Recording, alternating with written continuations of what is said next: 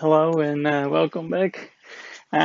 Welcome to the first out of five. I'm doing a classic week. That means this week I do five videos about classical instrument. Or I'm a real fan of test equipment, and you might have seen a lot of the Chinese stuff that I have that is just new, like these nice USB spectrum analyzers or just little USB devices. I have a lot of vintage also.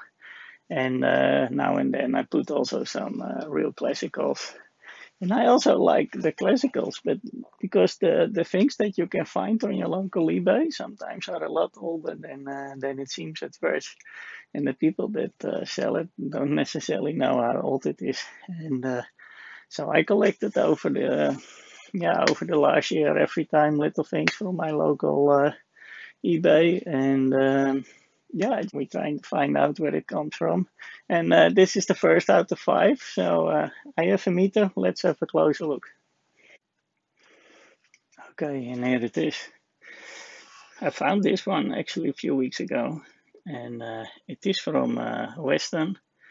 Now, Weston is an American company, but the funny thing is, this one is from Western Berlin. So I like to find out what is that. I couldn't find a type number, but I have here a very little label. So maybe in the microscope we can have a little better look. Um, yeah, it is really from Germany. It is, what does it say? Liegend geëikt. So it is calibrated lying down. So you need to use it like this. And it can do several. I have here the 0, 1.25, 2.5, and 5 amps. As you can see. It is a very nice wooden box, leather handle. So let's see if we can have a closer look. It is an AC meter. It's still moving, so it could still be working, so we can try that out. And well, let's have a closer look on the label. I will try to add some light also. Well, adding the light also gives a lot of reflection, but I want to have a better look at the scale. Yeah, so it is from 0 to 100, so depending on your scale, you need to divide that with the meter, as you can see, still moving. And indeed, it is better because if you hold it like this, it is a little bit higher than a 0. And if you have it lying down, it's just below 0, and you can adjust it, I think, with this screw. And yeah, you can see Western Instruments Company, Berlin. Let's find a little bit more history. And first I like to see if I can maybe decode what is on this little white thing. So I look at the microscope. I hope I can decode what is on the... Because if you start searching on Western, you probably find a lot because they made a lot of instruments. And yeah, let's see if I can... It probably has a hard time to focus. Not even sure it will. I need to take it out. Okay, now it does. Oh, this is it. Einstellung.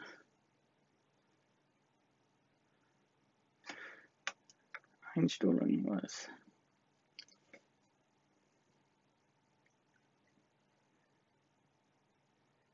Einstelling aan 0. Oh, it means this is the, to 0 the needle. Okay, so there is no type number there. So it's the 0 setting. Yes, okay, we could have guessed that. Yes, maybe if we open it, we can find the type number. Let's carefully try to do that. Well, I look a little bit on the internet. I already know the type number. But I found a little bit history of this Mr. Weston. It seems that he was born in the UK in 1850 and he lived up to 1936. Got his diploma 1870. He started up his company in 1888. And he became a US citizen in 1923. And in 1893, he made an invention in the shunt, so that we are using shunts in our amp meters. That is because of the Mr. Watson. There is also a Watson standard cell. And the guy had 334 patents on his name. And in 1898, he started also a European company in the UK. And well, later also a little one in Berlin. But they made more the cells, I think, and it was a sales company. Later, the Sangamo company, they merged, and then it became Sangamo Weston. And later it even became A-Meter Inc. And they were in the aerospace, and even some of the Watson equipment came into the first Apollo. So it's a quite interesting company. Cool. Okay, let's open it up carefully. I just like to see this famous shunt. Find a screwdriver. Carefully place it like this. I like that it's when it is really old. I think if it's before 60, I forgot when the bakelite was invented. It was probably in the 50s. So before that, they used the wooden boxes. So usually, when it is wood, it is before the 50s.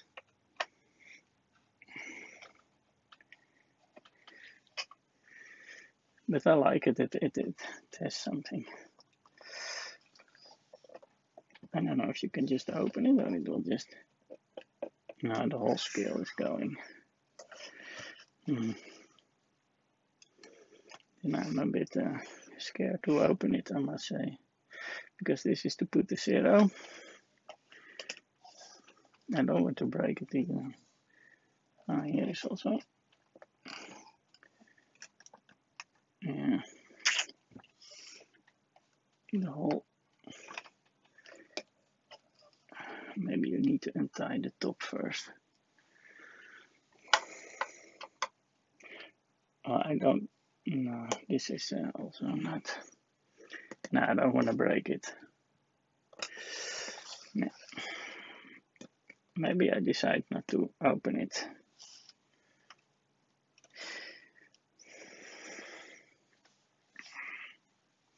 I look a bit more on the internet. Okay, I found the method. After you unscrew it, you need to slide the front down. Carefully, of course, not to damage the meter.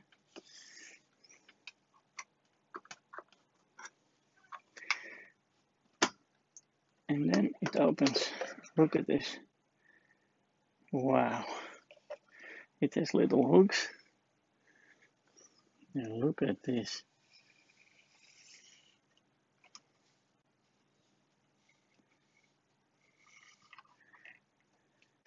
This whole the meter system, this is just a big transformer. So it is an AC meter. And they all just have another winding. If you look in the back, yeah, I can try to remove the scale, but I'm also a bit scared that I damage it because it's very sensitive. Even if you blow, it already moves.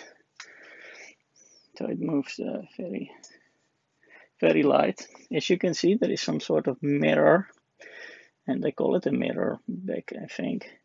And that makes it more easy to read the scale.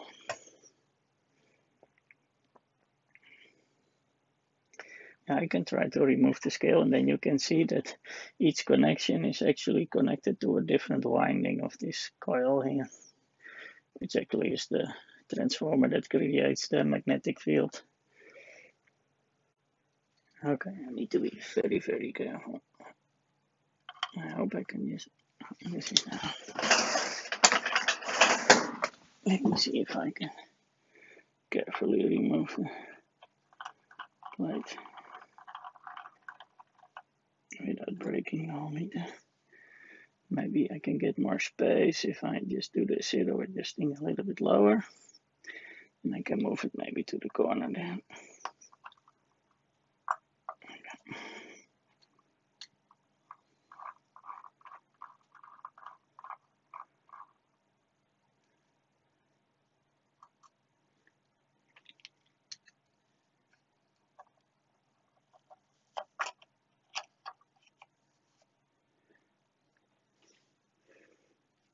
Okay, look at this. They even have here an extra. Oh, it looks a bit burned, but it could also. It looks burned.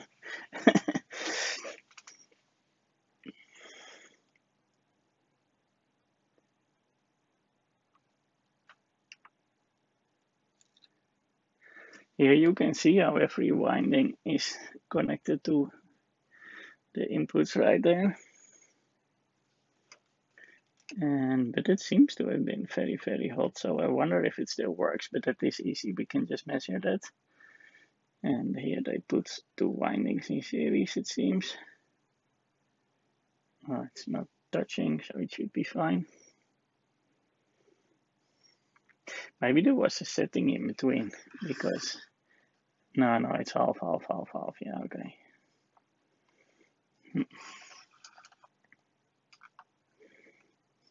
Because it was open, it was also a perfect opportunity to clean the window.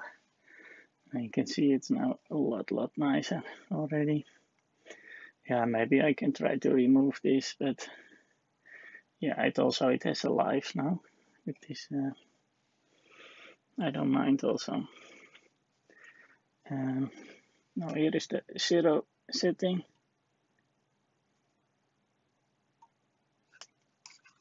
No, it moves nice. No, let's try to get it.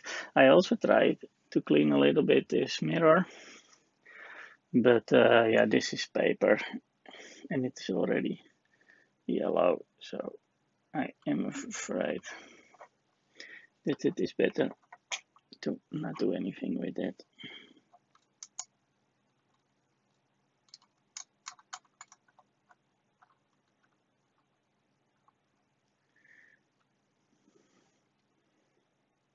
Carefully not to touch the needle. It's not really visible for you, I think.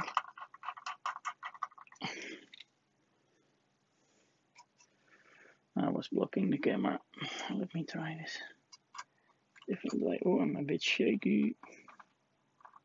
Let's see.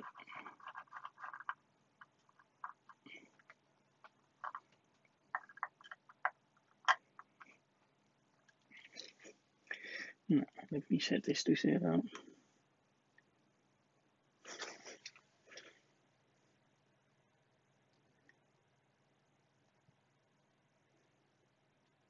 No. Because this is not actually doing anything anymore, it's already broken.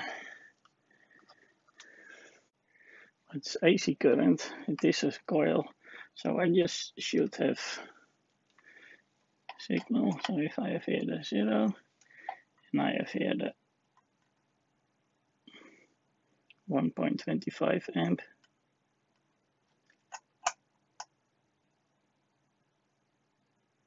one ohm,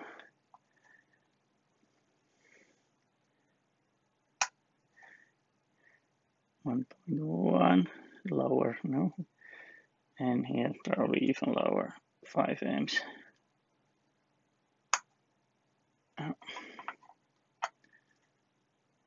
Half ohm, yeah, and it's probably thicker cabling also. 1.6.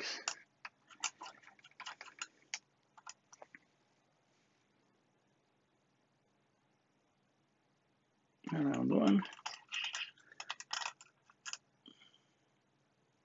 Half. Okay. Makes sense.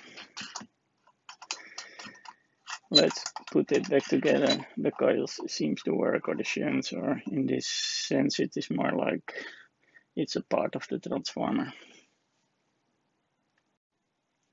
Well, now looking again, the screws in the back do only this frame, because the real screw should be here in the bottom.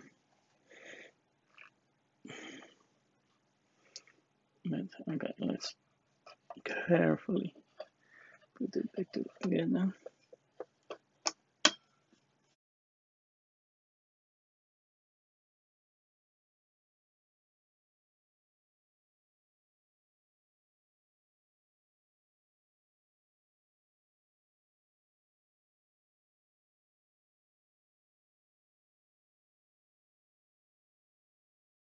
So I was able to put it back together. It is a lot cleaner. I will zoom in later. I want to do a little test if it's still working, and we can do that with an old lamp and just put AC through it with the Variac. So let's have a look at that. I did find out it is highly probable that it is a 155. It's a Model 155, around 1930. So that is actually pretty cool. If it still works, I'm amazed.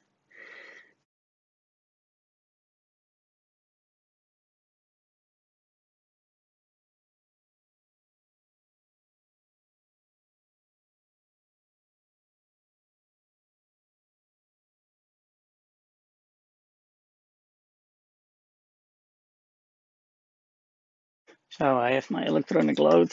That is a lamp that works. Only thing is I need to cut it and put two clips so we can put it there. So we can do that. Plug is out. We put that.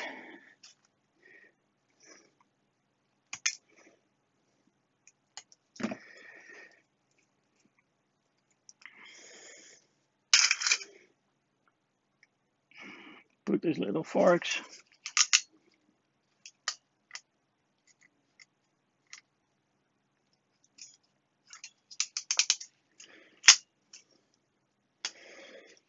Another fork. And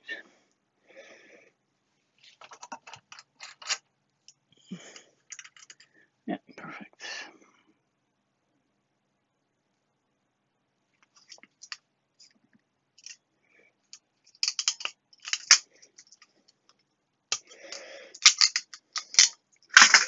Yeah. Then we put. Let's get rid of this.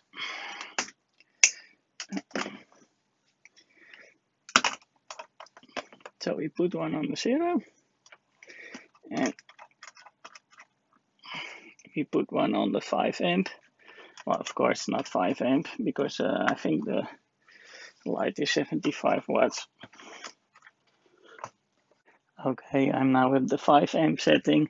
The light is 50 watts, so that is 250 millis. Of course, we're not going to see that in the 5 amp.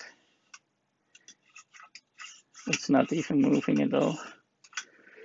So, yeah. Let me do it to the 2.5 amp setting.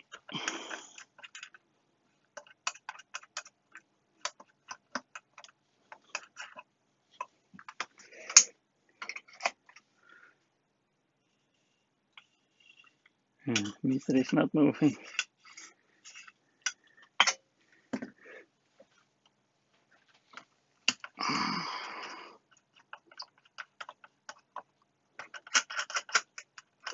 Well, this is 1.25 amps.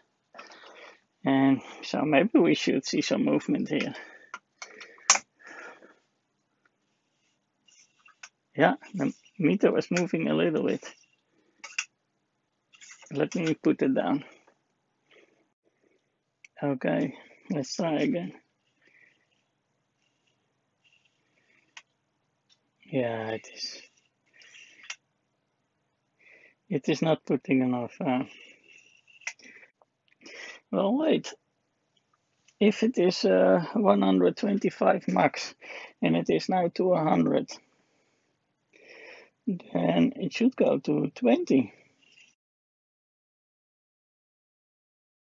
That was actually surprising. I just made a miscalculation. I did it again on my phone, and it should do a little bit above 2.1 because we have here 230 volts and the bulb is 50 watts, so it should do 20 and a bit, 21 actually on this scale. And it did that. Well, that if you are so low on the scale, there is not much you can say. So I really need like to get full scale, I need 200 watts light bulb. I don't have that. Look at that.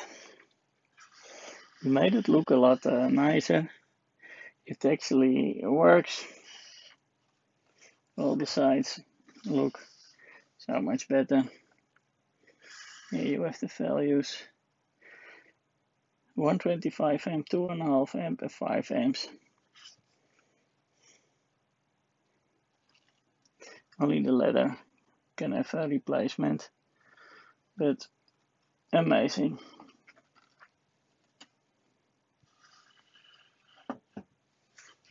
Wow, the Weston 155, probably, probably the 155. But we saw that it still worked. At least the meter was not burned, and in the low scale we could see that it more or less pointed what it should have been. Of course, it's better to have a test with full scale, but I was already amazed that none of the wires were actually burned, and the meter did move. So that was nice. 1930, probably around 1930. Cool. Happy to have this. Thank you for watching, and hope to see you next time. We have 4 more classicals. See you then.